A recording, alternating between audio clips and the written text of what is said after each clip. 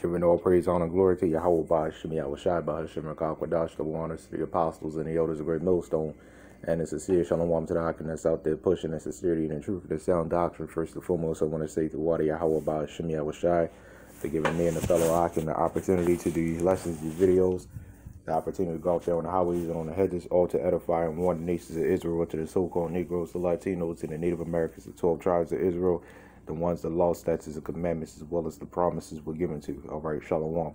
So you see here, man, this is going to be a really quick video.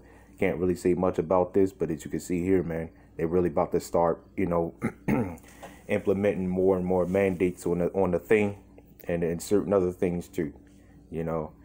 And this is what you're witnessing here is a fall of their power, man. You know, because whenever they want to, and I'm going to get a scripture on that, you know. Whenever they have to push like this, that means they know something. That means they know their time is almost up. You know, and you got a lot of people out here say that I'm not going to take it. I ain't going to take it. I ain't going to take it. You know, you had a lot of people out there say I ain't going to take it. I ain't going to take it. I ain't going to take it. But then, you know, fast forward. This was a few months ago. But fast forward, you know, to now, present day, present time. All those people that said, a majority of those people that said, hey, yeah, I'm not going to take it. I ain't going to take it. Well, you know, look, man, they look at them now. They already took it. And the thing that they say is, I got a family. I'm going to lose my job if I don't take it. You know, yeah, I got a family to feed, man.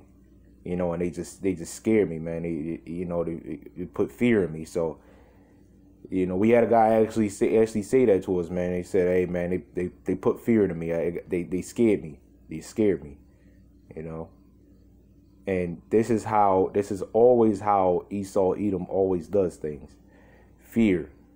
And they do it through fear. They do it through fear. You know, order out of chaos. All of that chaos is fear. All right. So what I'm going to do is I'm going to get like so I could get like two quick scriptures. All right. This is the book of Revelation, chapter 12, verse 12. Now, this is what I was talking about in the very beginning. So this is why they're pushing what they're pushing so hard now. Book of Revelation, chapter 12, verse 12. Therefore rejoice, ye heavens, and ye that dwell in them. Right. Woe to the inhabitants of the earth and of the sea, for the devil is come down unto you having great trouble. I'm sorry, having great wrath, because they knoweth that they have but a short time. And it's in the spirit that I said trouble, because they know that their spirits are going to be troubled when they're coming down unto the people, you know, of the world, mainly the so-called blacks, Latinos, and Native Americans, mainly them. You know, because judgment must start at the house of the Lord. And the house of the Lord is the house of Israel, which are the so-called blacks, Latinos, and Native Americans, the 12 tribes of Israel. All right. So they really about to start cracking down on you jakes, man. And then it's about the time, you know, Ecclesiastes chapter 12, man. It's been in my spirit. It's been in my spirit for a while now, man. You know, it's always been in my spirit. But now ever, you know, much more than ever, you know. And seek the days of the Lord in our youth, man, while the evil days come not. You know, or else you're just going to be left out there. That fear is going to get to you. And this is why we pray that fear don't get to us. Because this is, again, man, this is how they control us. Fear, you know. So let me get the other scripture. All right. Because, you know, we know this man is the deceiver of the world, man. You know. So this is the book of Revelation, chapter 13, verse 9, right? Most common scripture that's been going about. Revelation chapter 13, verse 9. If any man have an ear, let him hear, right? So if anybody got an ear, you know, we'll let you hear. If you don't got the ear, again, man, you're just going to be left out there, and you just ain't going to know what the hell to do. All right? Verse 10. He that leadeth into captivity shall go into captivity. So whatever goes around comes around. He that killeth with the sword must be killed with the sword. What's the modern day sword? The modern day sword is the gun, the military, right? It says, here is the patience of the faith. I'm sorry, here is the patience and the faith of the saints. And patience is long suffering, man. You know, and patience goes right along with faith. That's why I said patience and faith. You gotta have faith to be in this thing, and that's a tough trait to have. You really gotta have faith, you know, to be in this thing. That's a very, very tough thing to have, is faith. You know, you got a lot of people out here say, yeah, I believe in the Lord, I trust in the Lord, I got faith, I got this, I got that, and you really don't, you know, because when they start with this article, man, when they start cracking down on you, you know, when they start cracking down on you people, then everybody's going to comply, man, and that's exactly what's happening.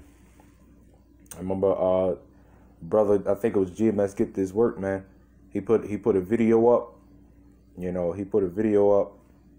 and you know, this Jake was saying, man,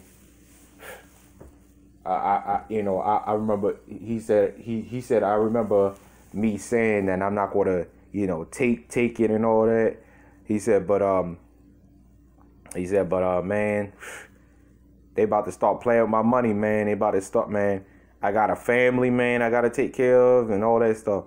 See, this again, man, this is how you get people. You start threatening their money, you start threatening their family, you know. Not threatening their threatening their family pretty much. When you take money away from the household, you threaten the family. You know, when you take the food away from the household, you're threatening the family. So that's pretty much what they're doing. It's threatening the family. You know, let's keep going. Now let's go down here. It says, and he causeth all, both small and great, rich and poor, free and bond, to receive a mark in their right hand or in their foreheads, and that no man might buy or sell save he that had the mark. Right. So by you saying the MO, you know what?